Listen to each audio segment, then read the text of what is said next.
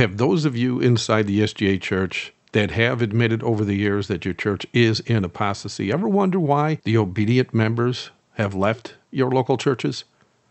The prophesied remnant people can see what's happening, but the pastors and leaders in the General Conference cannot see as per judgment upon them. This is why so many ex-Seventh-day Adventists have been moved by the Lord to proclaim the fulfillment of prophesied events all over the world. They can see these things happening, but the SDA leaders can't see anything happening in the pipeline, as their president recently said on camera. And so why is this happening to the SDA church?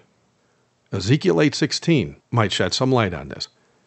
It says, "And he brought me into the inner court of the Lord's house, and behold, at the door of the temple of the Lord, between the porch and the altar, were about 25 men with their backs towards the temple of the Lord, and their faces toward the east, and they worshipped the sun toward the east." Now, as we all know, there are millions of Sunday-keeping churches out there doing this each and every week that they meet on Sunday. But were you also aware that there are dozens of Seventh-day Adventist churches doing this around the world each Sunday as well? And not only does the General Conference of the Seventh-day Adventist Church declare in writing that this is no big deal, we see them promoting it out in the open so as to spread their embrace of Roman Catholicism all throughout the church. I'm going to show you two pictures. First, notice an artist's rendition of the pagan practice of sun worship that was described in Ezekiel 8:16 in this picture. Now, notice this General Conference of the Seventh-day Adventist Church's public profession unto Baal before all the world in this picture. And so one needs to ask, why are the Seventh-day Adventist pastors and the General Conference leaders oblivious to this blasphemous and pagan act of rebellion against the God of all creation? It says in Lamentations chapter 5, verses 14 and 17, that the elders have ceased from the gate, the young men from their music. The joy of our heart is ceased. Our dance is turned into mourning. The crown is fallen from our head. Woe unto us, that we have sinned. For this our heart is faint. For these things our eyes are dim. And Ezekiel 12, verses 2, 21 to 22, says, "Son of man, thou dwellest in the midst of a rebellious house, which have eyes to see and see not. They have ears to hear and hear not. For they are a rebellious house.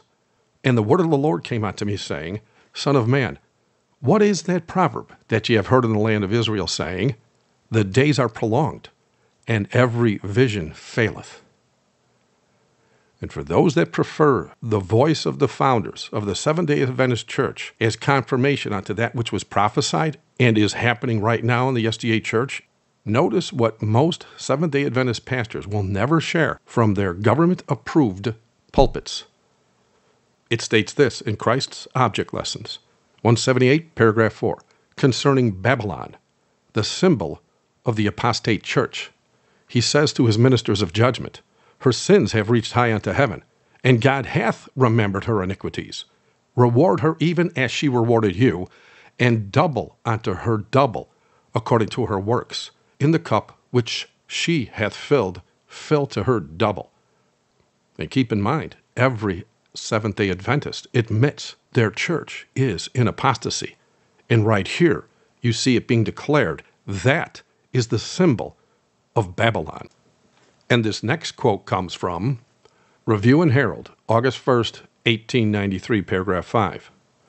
And notice, if you will, that it also says the bracketed comments were made by Ellen White herself.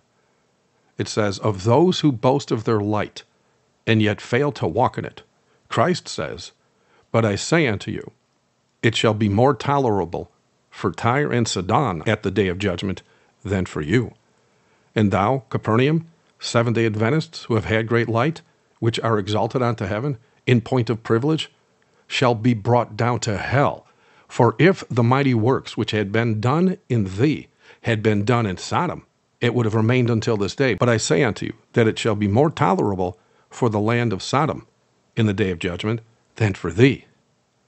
At that time, Jesus answered and said, I thank thee, O Father, Lord of heaven and earth, because thou hast hid these things from the wise and prudent in their own estimation, and hast revealed them unto babes. If you in the Seventh-day Adventist Church think you're guaranteed salvation and all blessings from on high just by being SDA, then ask the Jews of 2,000 years ago who thought the same thing when they declared stay in the synagogues and ignored Jesus walking among them. Or what of the Catholics in Luther's day who stayed in the churches? Or the Protestants in the mid-1800s who refused the three angels' message as truth? And remember, before you hastily blow all this off, Hebrews 13:8 clearly says, Jesus Christ is the same yesterday and today and forever. If Jesus didn't spare them for their apostasy 2,000 years ago, if he didn't spare them in Luther's day or in the mid-1800s, why do you think he will now spare you for standing in apostasy and refusing to follow the Lamb whithersoever he goeth? Thank you for watching. God bless.